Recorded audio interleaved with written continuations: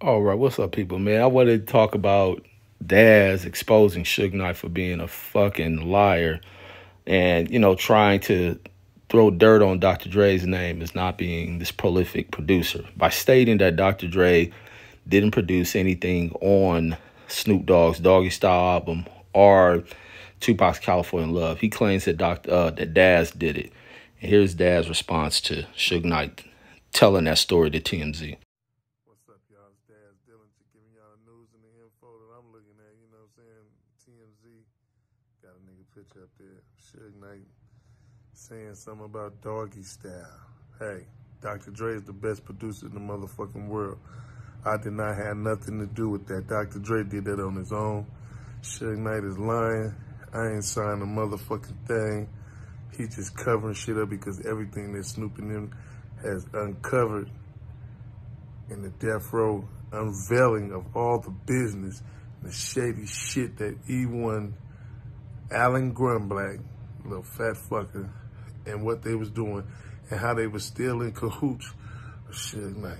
So he's just making up shit right now. You know, all that shit he said is a motherfucking lie. And I put my hand up to the street. That bitch nigga lying, beat him up. DA to the Z. TMZ that motherfucker. All right, so there you hear it from DAZ, who Suge Knight claimed was the one who did all the work. And DAZ ain't owning up to, nah, I ain't do that. Dre did this. And nobody can trust Suge Knight. Suge Knight's word is about as mud, as damn filthy mud that a pig will roll in.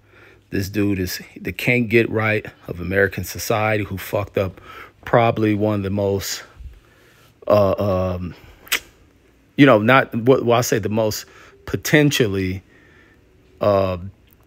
magnificent fucking company. I don't even know what the hell I'm saying, but he had a company that could have been a thing that just took over the record industry. And he injected a bunch of street level gang banging bullshit into an industry, and it all collapsed on him out of his own ignorance. His ignorance to fucking play out street level bullshit that caused the lives of many people. Many people lost their lives by the injection of bullshit that Suge Knight brought into it when he had something that was very, very special to the music world. It was an unstoppable force, and he fucked it up with his ignorance. And now he's sitting behind jail trying to pay out these vendettas. And you hear it even from Reggie Wright, former cop, who when you listen to Reggie talk, sometimes when Reggie talks about shit, you just got to take it with a grain of salt. Because these guys lie so much. They lie to try to make themselves look and sound good. And a lot of it is just full of shit because they have shit out against people. But that's all I got. Catch you on the next. Peace.